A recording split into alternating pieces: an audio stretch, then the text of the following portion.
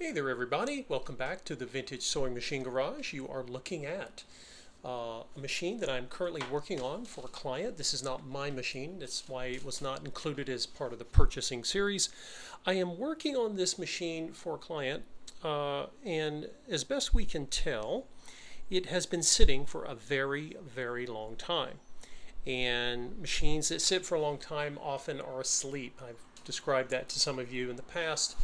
And this particular machine is part of a series of vintage Berninas that are extremely popular. They have a very devoted following of people.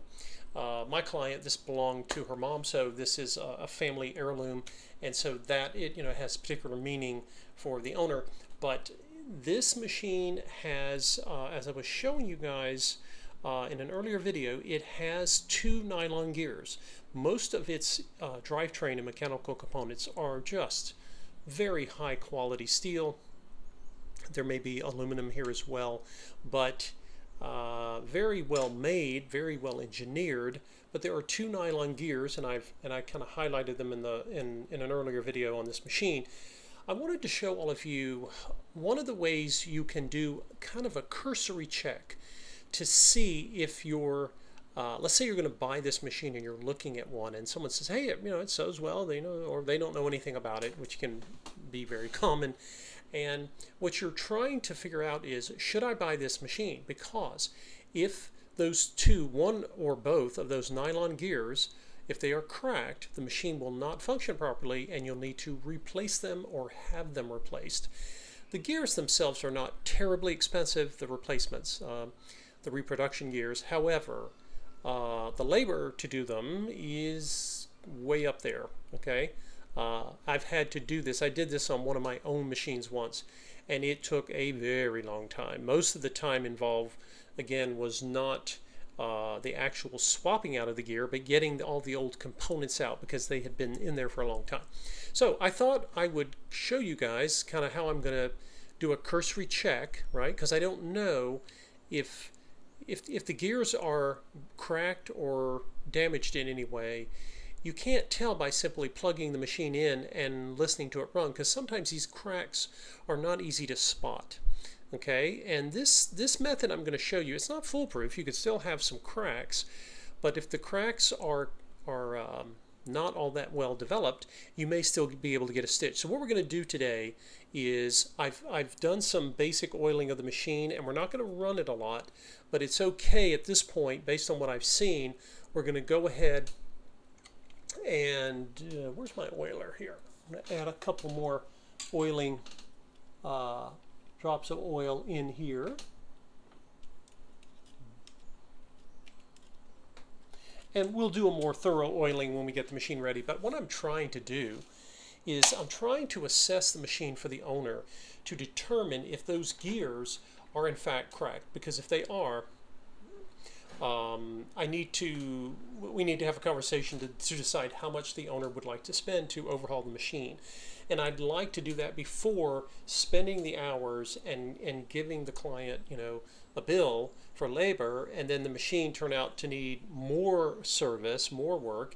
You can't always predict these things, but when you know that the Berninas, do have this as an Achilles heel, most machines have something about them that's, quirky, or, there's no such thing as a perfect machine.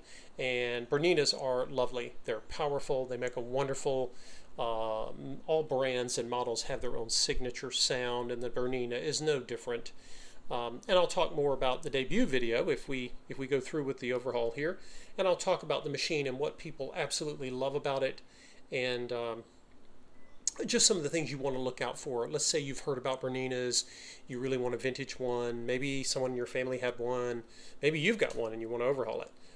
So what we're going to do is I'm going to show you guys, I'm going to take, this is the bobbin case, right? Here's the bobbin case, and I'm going to take the bobbin case, I'm going to hold the bobbin with the thread coming over, it's going clockwise, hanging on the right, and see if I can get in here close enough, you guys see what I'm doing. You can see the thread, right?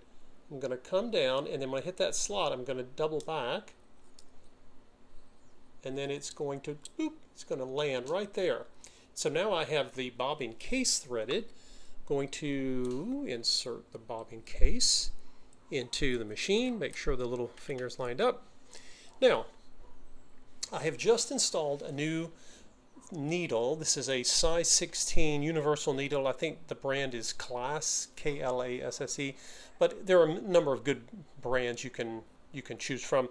I happen to have one in this size and this brand, but this is one of the nice things about Berninas, at least this model series, is that the needles install with the eye facing you, right? So the flat side of the needle is going to face away from you. So when I install the needle, the flat side is back here, and if you ever forget, just know that you want to know that the needles thread front to back. Okay, I like that because it's a little easier for me to see anyway. And if you're not sure if the needle is installed properly, if you take your thumb or finger and just lightly slide it across, you'll feel the groove, right? The groove of the needle is just on one side, and it's opposite the flat side of the upper part of the needle shaft. So we've installed that, and now I'm going to take, this is, I try to use high quality thread when I'm testing my machines. This is Mettler, one of those good brands I recommend. I'm not the only one that recommends them. And then up here, let's tilt the camera up, you guys can see me. The first thread guide is right here on the back. Just going to pull it through. It's, well, that's what I said I was going to do. It's a fairly simple threading path. Some machines have simple paths, some have convoluted paths, but if you're not sure, you can always check your manual.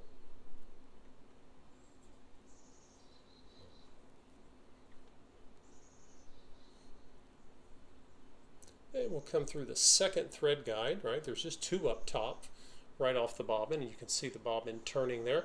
Now I'm going to hold with just some light tension on the thread while I come down. I'm going to move the camera for you guys so you can see this a little bit better. I want you to see one. I often get questions about how to thread machines.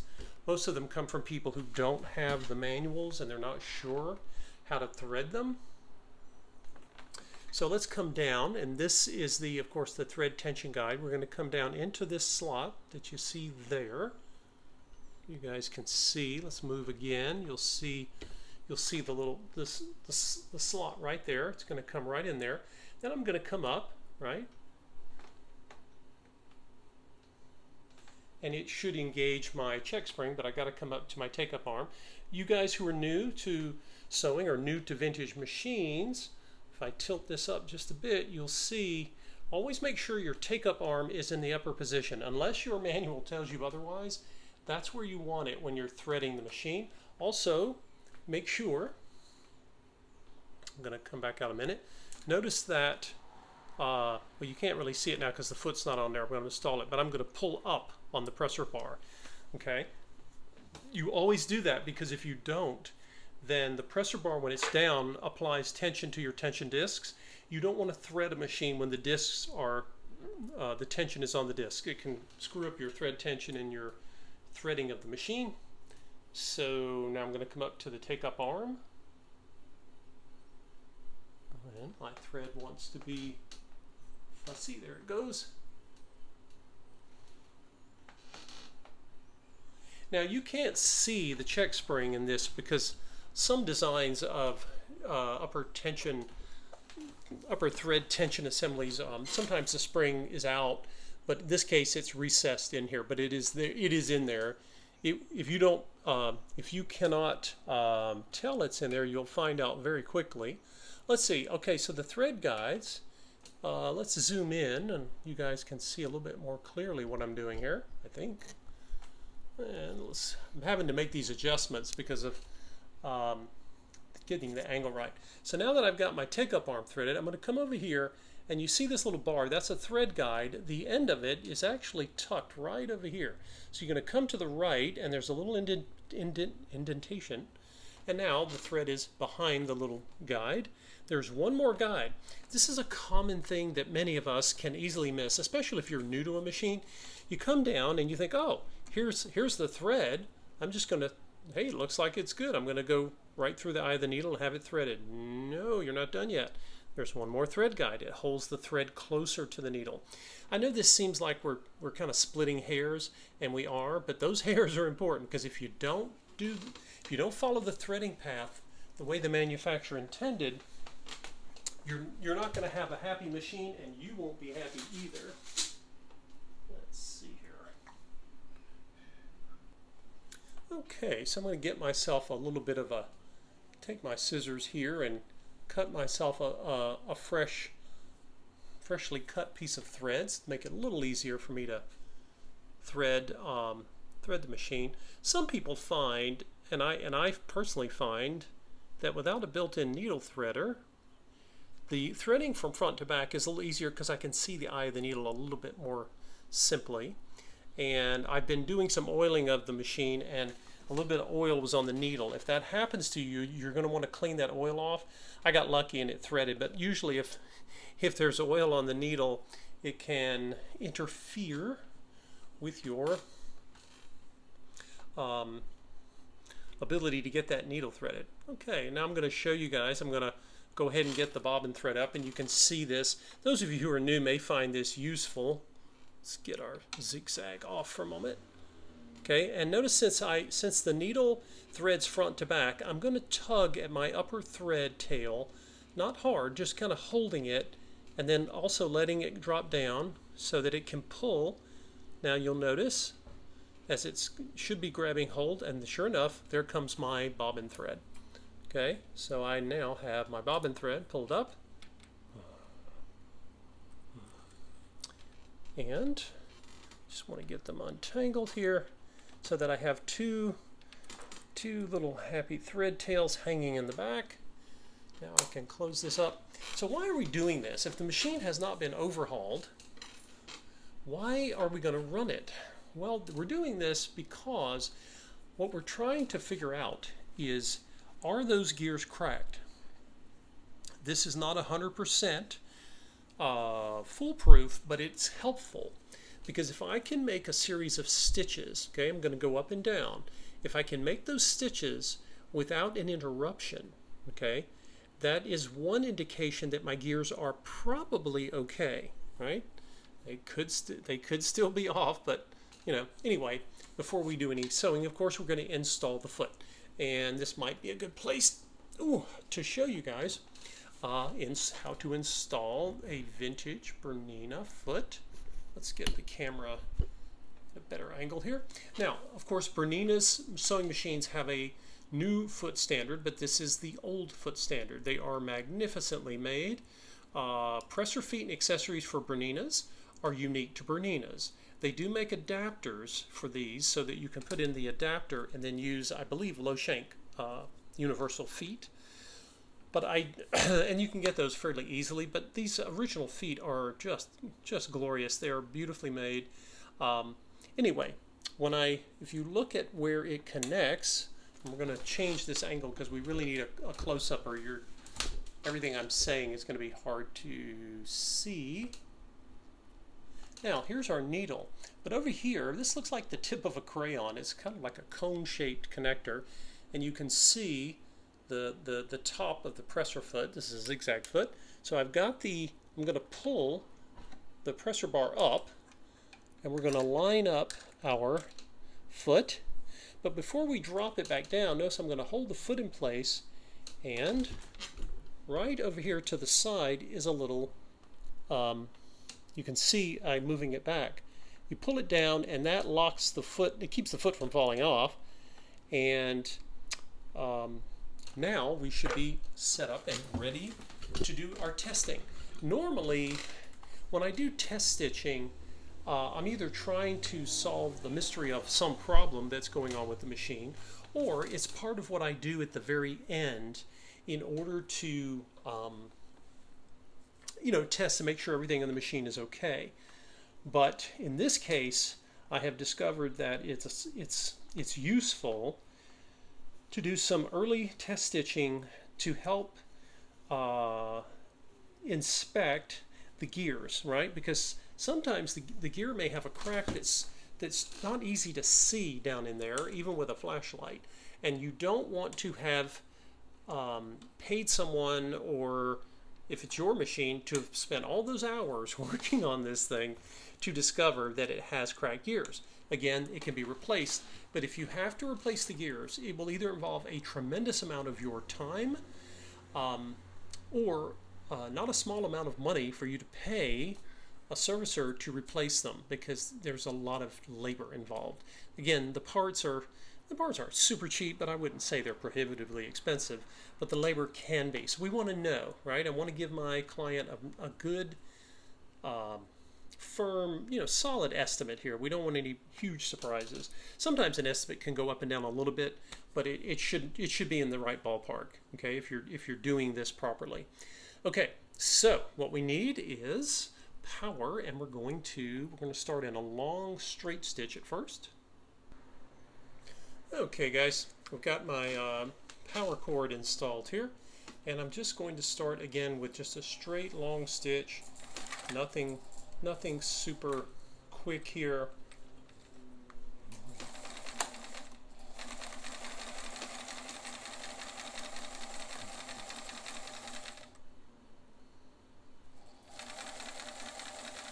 And I'm getting that wonderful Bernina sound. Those of you who have Berninas, at least vintage Berninas, will recognize it.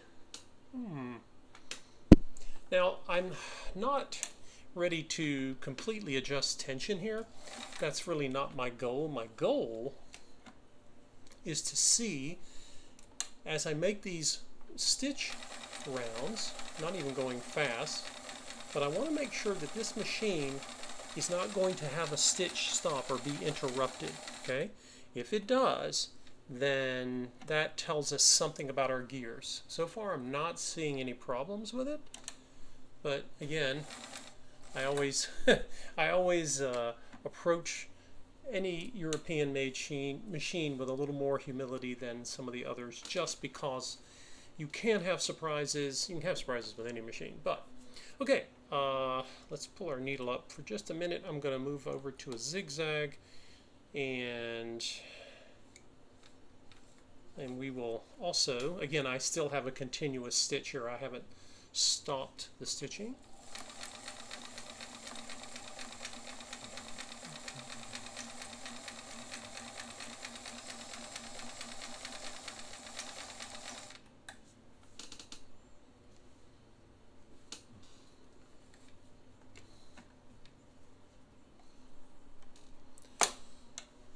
Okay, one more row, guys.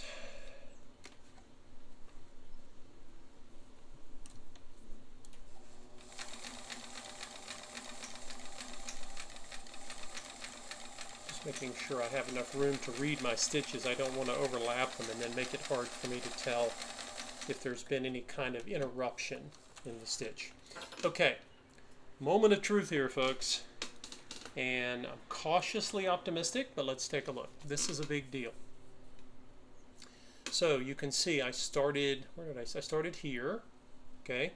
And again, we're going to need to make some tension adjusting, but I'm not worried about that right now. Come down, okay?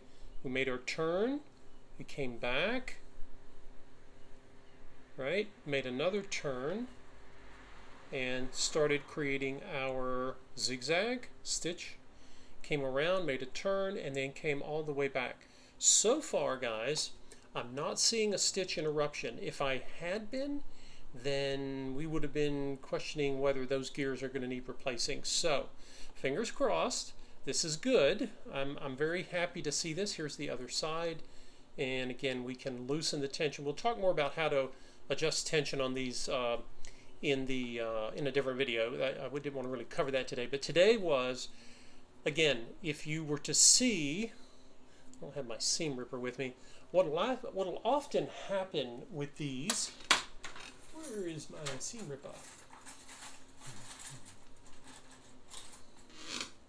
I'll show you what I have seen before when this, when you have a cracked gear, okay, I'm just going to kind of create what you will often see.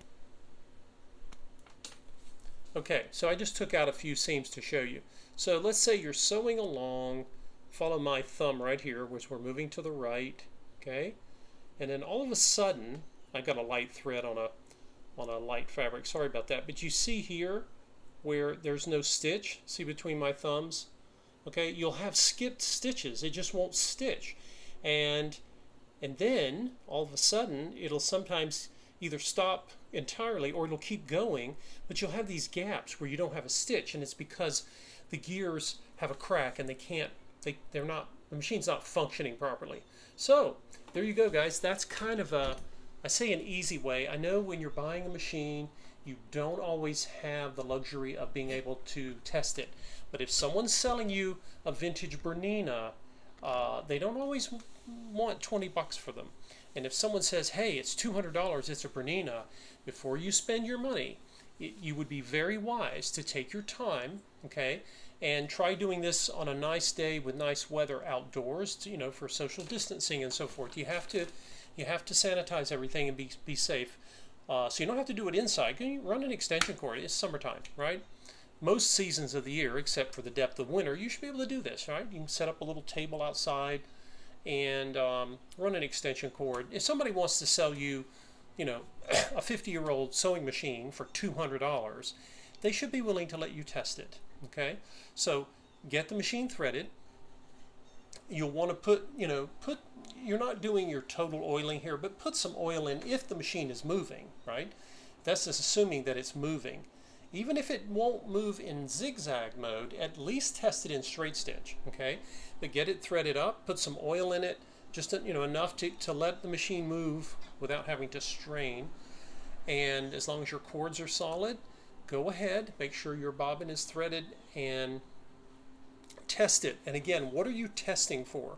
Okay, if it needs tension adjusting, that is not your biggest concern at this stage. You want to make sure that those stitches, when it forms a stitch, it's a continuous stitch. Okay, make sure you have enough thread loaded, and it should not be interrupted. That stitch should keep on going as long as until you're ready to stop. Okay, so give it several runs up and down a piece of fabric.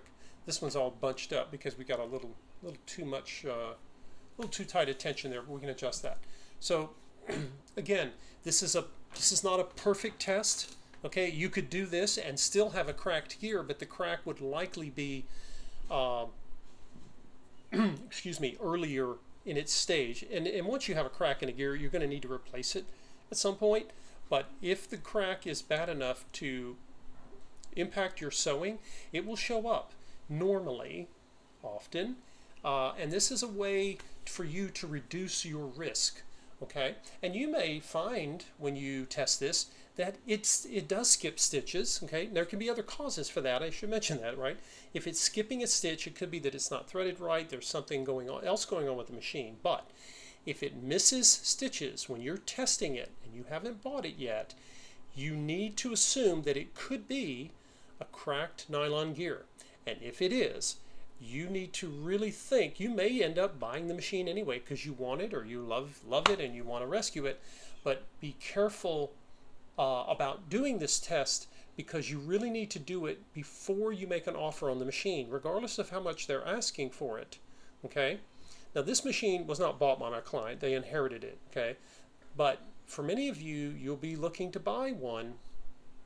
You'll be looking to buy a Bernina, and they plug it in and the needle goes up and down and it looks great.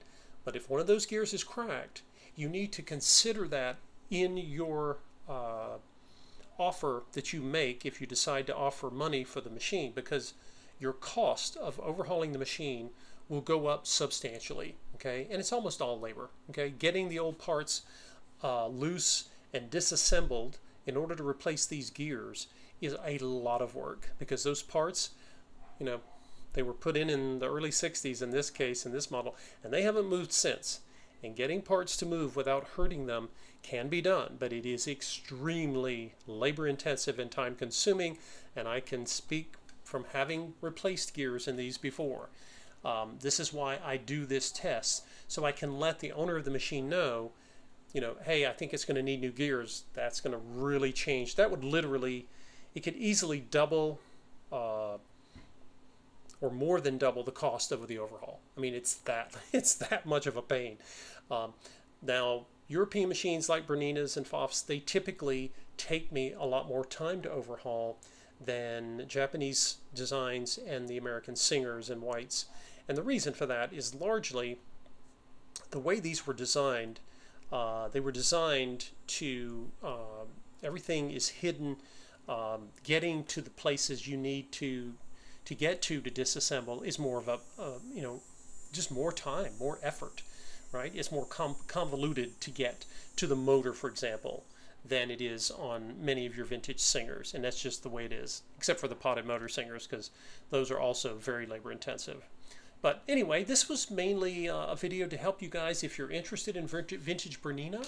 People love their Berninas. They're very, very loyal to the brand, and they are willing to pay. They bring very high prices as vintage sewing machines go. But again, all vintage sewing machines can have issues, right? Everything from the most basic Singer to something like this. But when it comes to the cost and the time to overhaul and restore and bring back to working condition a machine such as this, it can be, not always, but it can be a lot more than you bargained for, okay? So this is nothing against Bernina. They are one of the most glorious machines ever made. I mean, they're just something incredibly strong about them. They have the really, one of the more narrow of the free arms, if you have the free arm model versions. And they make gorgeous stitches. So I understand why people love Berninas. I would never try to argue with them because they are right. They are magnificent machines, but like many of the European designs, they can be a lot more complex and labor intensive to restore when they have issues and problems. So just a word to the wise, guys. So far, based on what I see with this initial stitching sample, I have hopefully cautiously optimistic news for the client that the gears are okay. It's very possible this machine was used when it was new and then it was stored for long periods. If it was stored indoors and not abused, which I don't think this one was, but if it was not exposed to extreme cold and heat, your chances of having a good gear are better, because the statistics, I don't have hard data, but I believe the statistics on these machines are sometimes more than half of them can have cracked gears.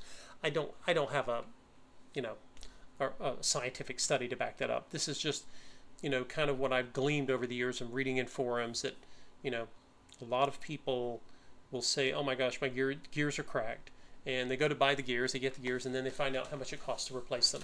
If it's yours and your family, you may love it, you may not care what it costs. Hey, I want the gears replaced because I want my Bernina to work again. And I think, do I think they're worth it? Well, sure. But do you? Because it's your money, right?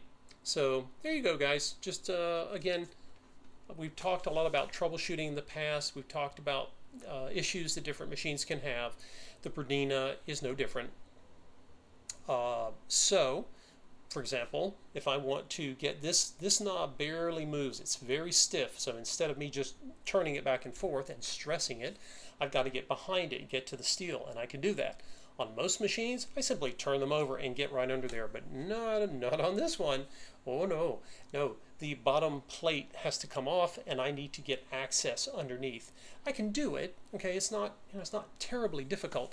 It's just more steps, more time involved getting access to this as well as the motor. So anyway, if this was helpful to you, please feel free to like the video or put some comments down below. Maybe you've had your own experience with either a Bernina or some other machine that drove you crazy when you were trying to overhaul it.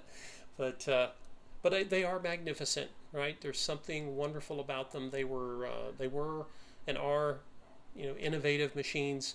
And I'll say one thing: Bernina is, I believe it is the last family-owned company from all the legacy companies in the past that made sewing machines.